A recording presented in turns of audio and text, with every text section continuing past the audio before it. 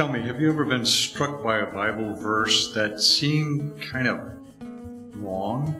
I mean, like when God tells Abraham that he should go sacrifice his only son Isaac, and you're thinking, wait a minute, that doesn't sound right. How's that fit with thou shalt not murder? Or how about Jesus' words, if your right hand causes you to sin, cut it off? Really? That doesn't sound right. How's that fit with our bodies, the temple of the Holy Spirit? In our study of God's Word at Mount Olive this week, we're going to take up another one of those wait a minute passages.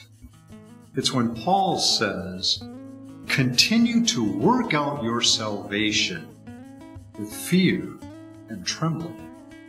It's like, wait a minute, that doesn't sound right. Didn't Jesus already work out our salvation? Didn't he accomplish it for us by his life and death on the cross? Why would Paul say we now need to work out our salvation with fear and trembling, no less? Fortunately for us, in his word, God answers the troubling questions that his word sometimes creates in our minds. At Mount Olive this week, we're going to focus on the fact that Jesus has accomplished our salvation. He's done it all for us.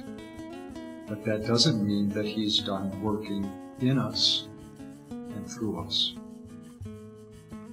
Join us at Mount Olive this week, either online or in person. If you're coming in person, we encourage you to sign up online because we'd love to see you here in God's house. God bless your week.